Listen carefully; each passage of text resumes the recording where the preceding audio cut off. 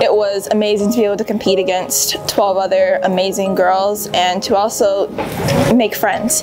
And it's not only playing on the underrated tour, just meeting other people, but meeting people who have the same experience. It was amazing to be able to meet Steph Curry at the TPC Harding Park, but it was also amazing to hang out and play with amazing golfers that were there. It means a lot to me to be able to play in this event, to be able to represent the underrated golf tour. I'm definitely excited to play underrated this year again, but I also want to play in some more AJGA Invitationals, get that fully exempt status, and then a lot more Invitationals this year, because this tournament has been so much fun. Even though it's just a practice round day, it's still been so much fun to be able to come out here and meet all these amazing girls, and they're all great players, and it's really fun. It was pretty cool to meet Steph. I mean, I found it funny when I walked up to the tee box, he was like, "Hi, I'm Steph," and I was like, "Do you really need an introduction?"